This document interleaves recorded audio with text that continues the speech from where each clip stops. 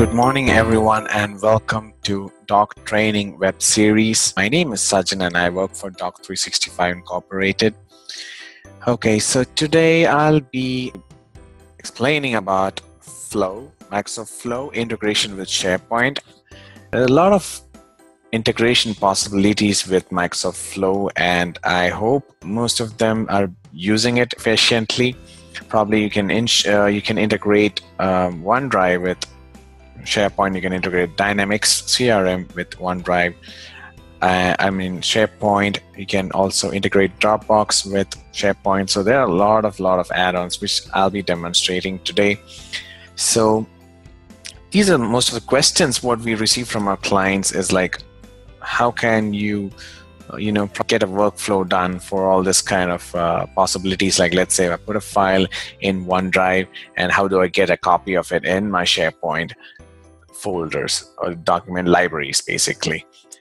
So that's something that we already have. That's Microsoft Flow, and that's a great platform where you can actually make use of it, because Flow's business app helps users to track and manage their automated workflows, and it's a very easy to use application which is going to help you to create, monitor, and manage automated workflows between your web services, files, and cloud-based data.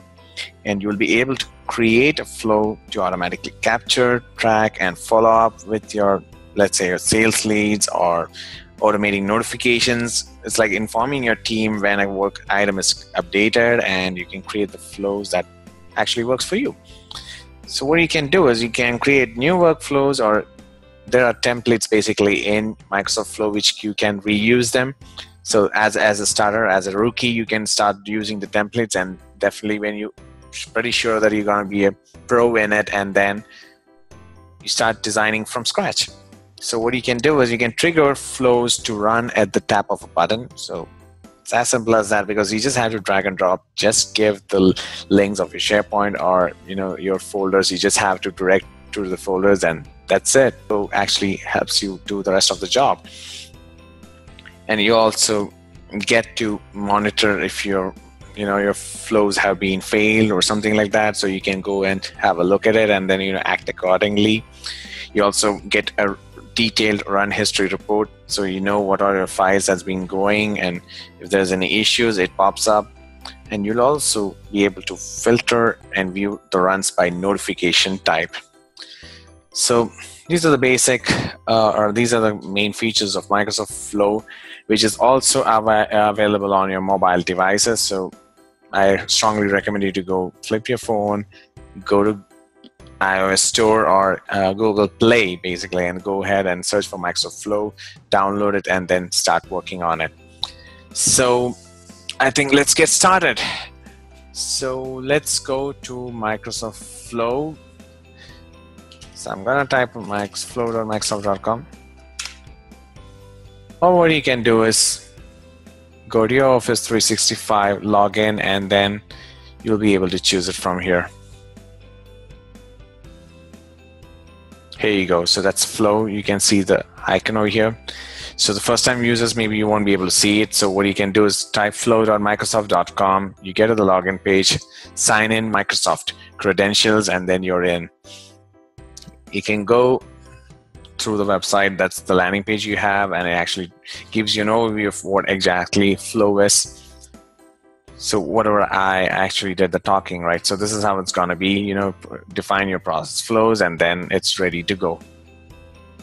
A lot of templates for you to choose. So probably what I'm gonna do is I'm gonna click on templates.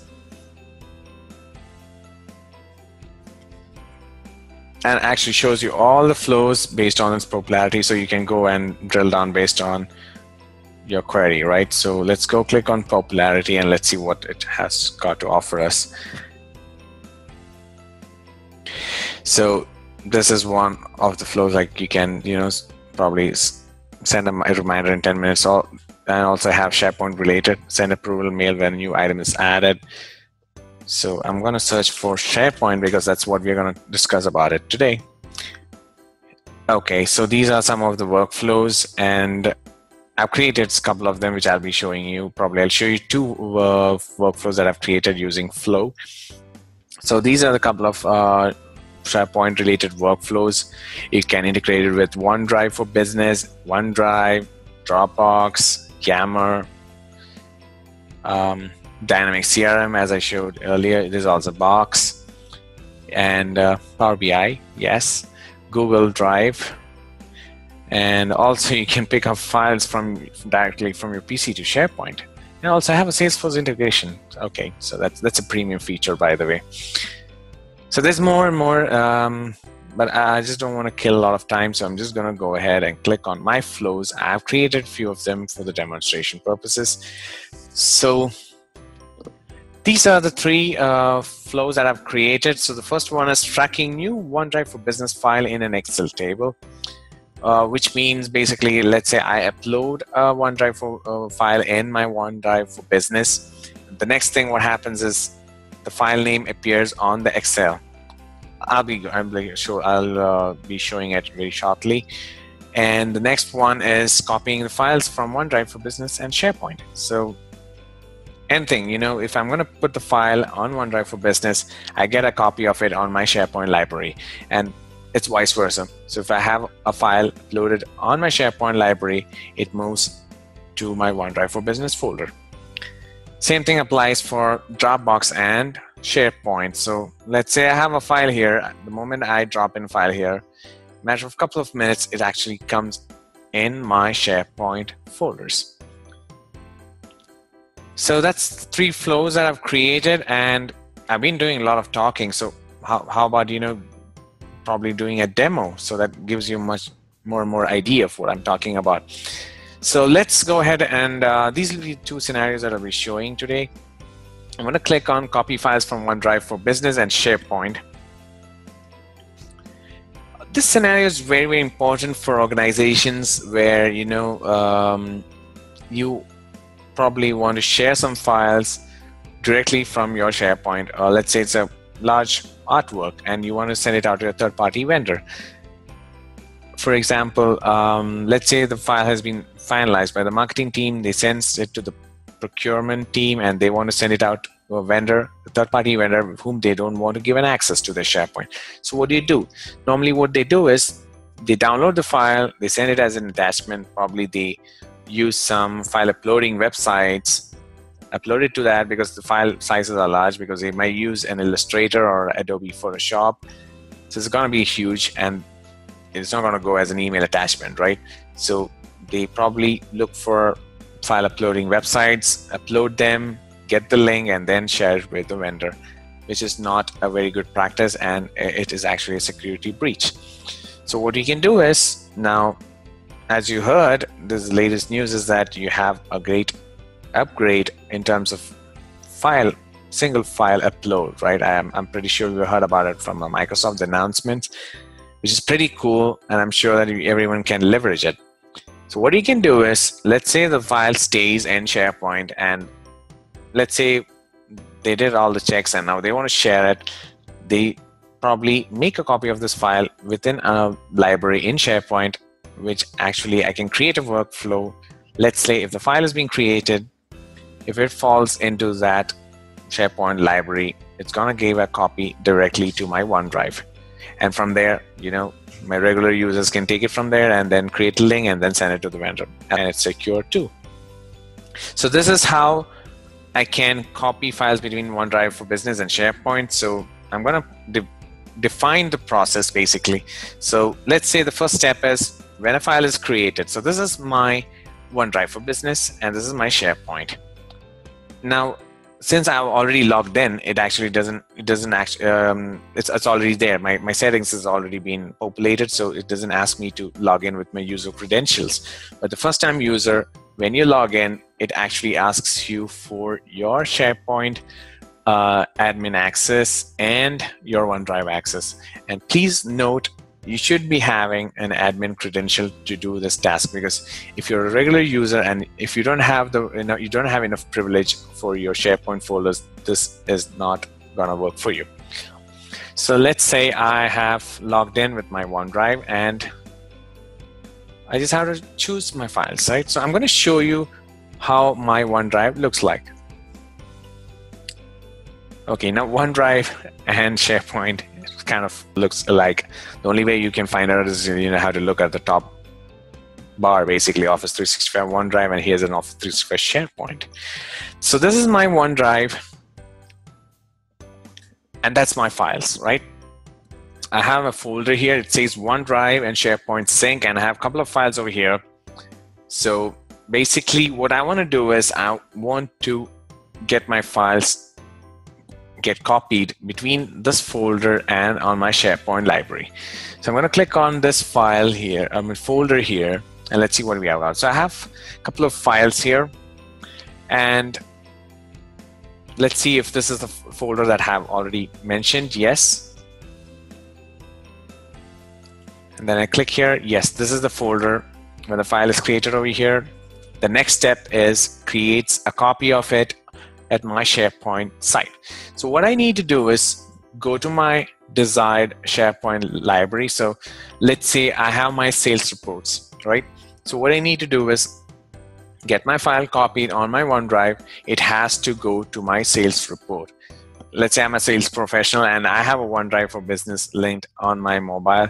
I just have to drag in my report over there, and then it automatically goes to my SharePoint, because I'm kind of lazy to go and dig in the particular document library, because I'm pretty sure there are a lot of libraries in SharePoint, and because salespeople, they're really busy. They're always on the go. They really don't have the luxury to search for the folders. So what they do is, I think this should be a good idea. You just have one folder over there and just drop in their reports, and then it goes to the SharePoint, and then that's it. It's pretty much simple. So I've created a sales monthly reports document library, and a couple of reports over here, right?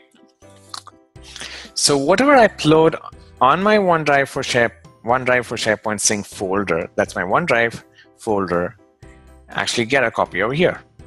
So this is a process flow that I've created using Microsoft Flow. And what I do is I define this, I copy this link. So this is your SharePoint site link. I copy it, I paste it over here, and then I need to search for the folder. So what it does, a quick run. As I informed earlier, it has to be the admin. You should be having an admin credential, otherwise this is not going to work, because the user permissions is going to actually deny access, and then you won't be able to do this effectively. So now you have the link, and it's already there. It's accessing my SharePoint. Now I have the list of folders that I can access.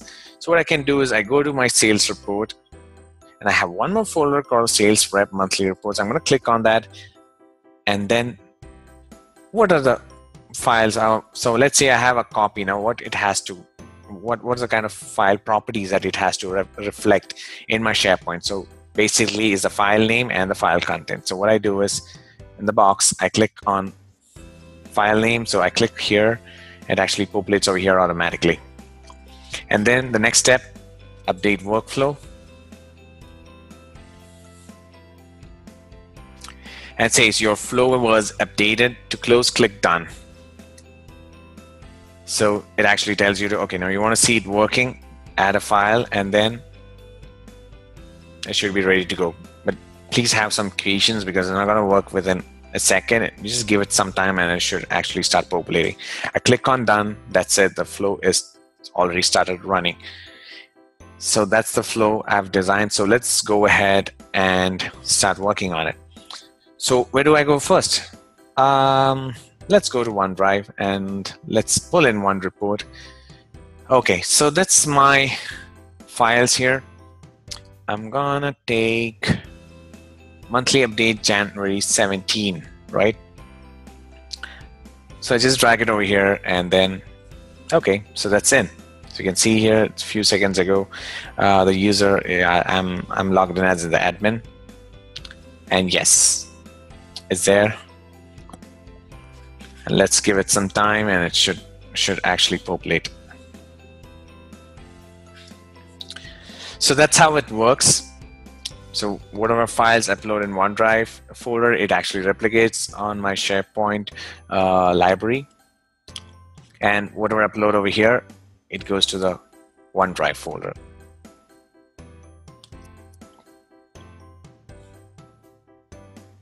All right, so I have my file listed over here. So it's really working, right? I have my file over here and it actually gets replicated on my SharePoint folder. So that's the first flow that I've created. So basically copying files between OneDrive for Business and SharePoint. So I've actually done it right now. So what's next? Let's track new OneDrive for Business files in an Excel table. So how about that? So let's go to my OneDrive. Now, what I've done is I have created a Excel. It says list of files, SharePoint, OneDrive. Now, let's say this is a perfect scenario for knowledge-based management team. What they can do is, once a file is being, let's say I have uploaded a file in my OneDrive folder. Now I need to track. Let's go ahead and click on track OneDrive for business files in an Excel table. So what happens here is, let's say if a file is being created in OneDrive, SharePoint sync folder, the next thing what it does is, actually goes to the Excel file that have linked with this flow. It reads through the table, that's table 1, and it actually pulls in or pushes in the name of the file and the location. So what happens is, like as I mentioned, especially for the knowledge-based management team, let's say have new files coming in, especially for credit unions and banks. Now someone really needs to have an audit of the files that's been entering into the OneDrive or SharePoint folder, whatever it is. So here the example I'm taking of is a OneDrive for business, and let's say whatever new files come into my system, it's always good to have an Excel in front of you ready, right? So it actually gets incremented, or you get the list of items one by one, the files that's been entering into your OneDrive folder or your SharePoint folder. You get an Excel of all the items. You can go ahead and print it. So you have a copy of the list. So you have the list of files that has been uploaded into these folders.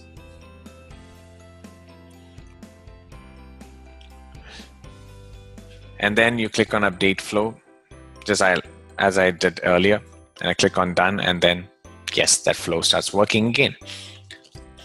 So what I'm going to do is I'm going to click on my OneDrive. I'm going to transfer one more file. Let's see how it goes. Okay, so this time I've uploaded Sajin monthly update August 16. Yeah, this is the one.